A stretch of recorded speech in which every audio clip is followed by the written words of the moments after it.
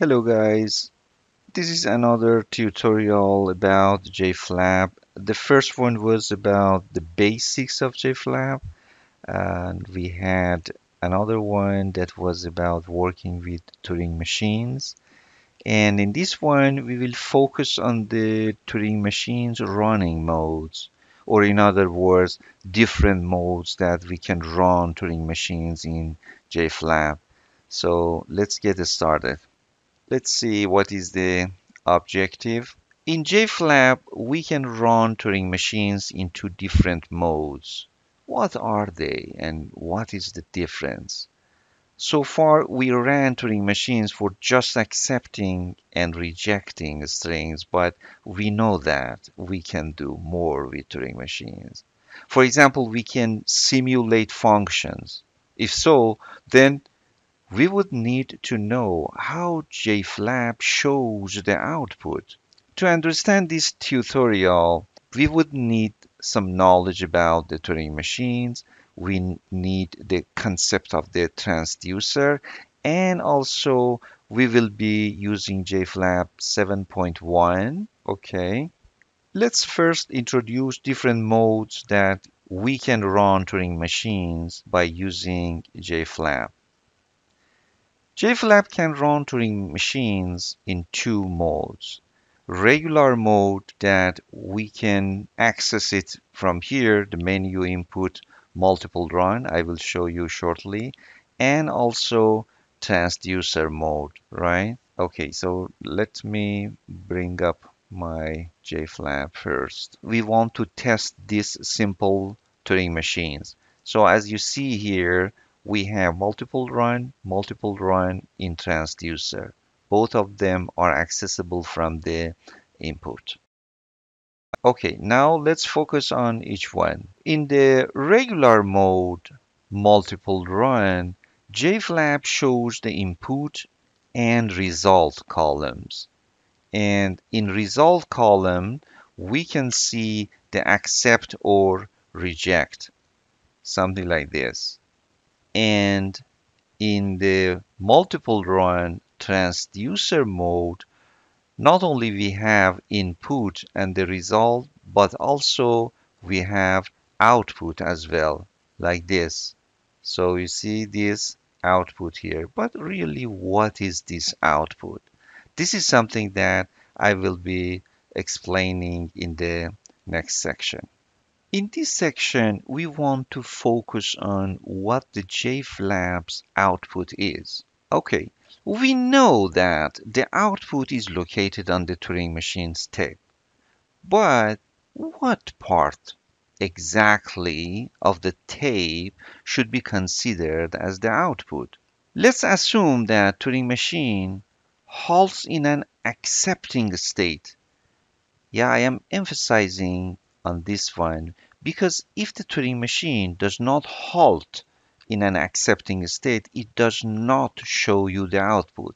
So the Turing machine halts in an accepting state and the tape contents looks like this, and also the position of the cursor, right?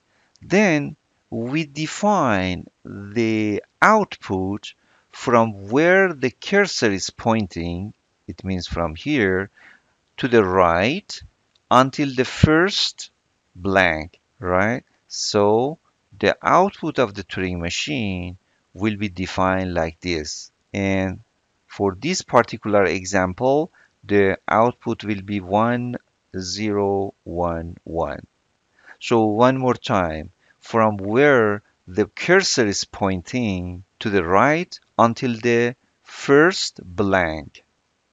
All right, to complete our understanding about the output, let me give you two examples, one analysis and one design.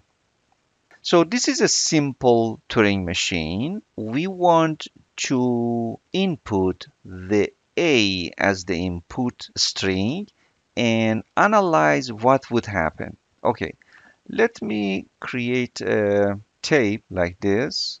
Okay, when we run the machine, the cursor is pointing to the A. Now, what would happen here? it says that if it is A, don't change it, go to the right. So this guy will goes here. If it is blank, change it to X, go to the left. All right, it is blank, change it to X and go to the left. Okay, the cursor is pointing to the A. Now the question is, what is the output? Yeah, based on our definition in the previous slide, it will be from here until here, the first blank to the right. So the output will be AX. Yeah, now let me show it from here. So we go to multiple run, and this is A, and we run the input. And as you see, the output is showing as AX. Okay. And another thing I want to show you here is if the machine does not stop in an accepting state, yeah, I am going to intentionally make this as an regular state and repeat the run again. And as you see, it doesn't show the output. So machine should stop in an accepting state. Otherwise, it does not show the output. Okay, now let me solve a design example. We have two unary numbers and they are separated by a zero. And we want to design a Turing machine that computes x plus y. So, in fact, here are some examples. If this is the x and this is the y, then the output should look like this. So we have 2 here and 3 here. The output should be 5, right? Okay, let me start designing it from the scratch. Okay. So it's a good idea to always check the preferences before starting. So Turing machine, it should be accept by final state and also allow stay for tape head on transition that will gives us the ability to use the stay option. And that's a good idea that we enable that as well. So our preferences is good. Now we start designing. Okay, so what is the strategy?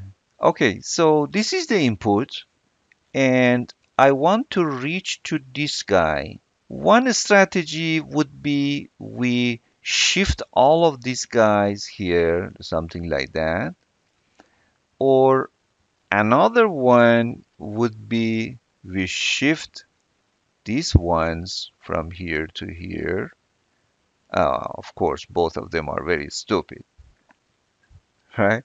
So the easiest one is, so what is the difference between this tape and this tape?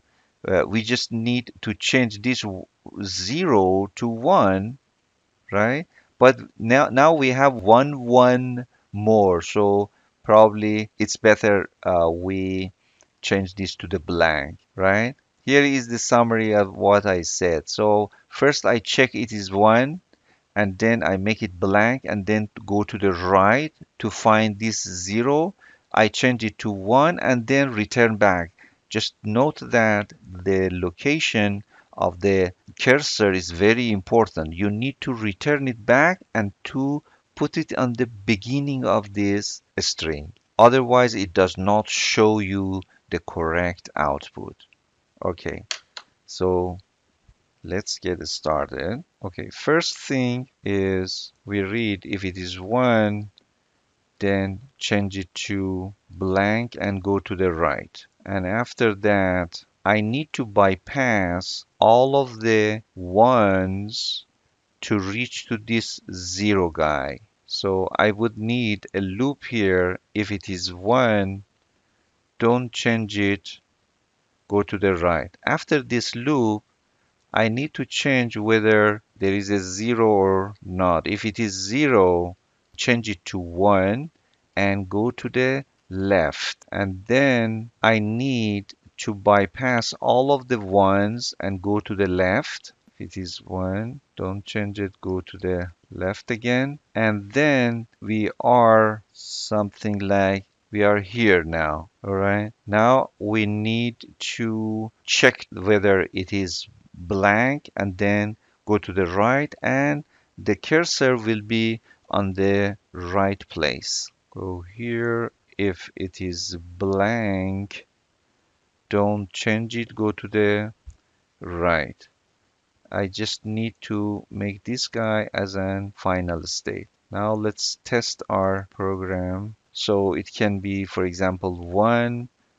We need to separate them with the 0. 1, 0, 1, and let's say 1, 0, 1, 1. We should get 3, 1, 1, 0, 1, 1, 1. We should get 5 and so forth, right? Yeah, so the code is working fine.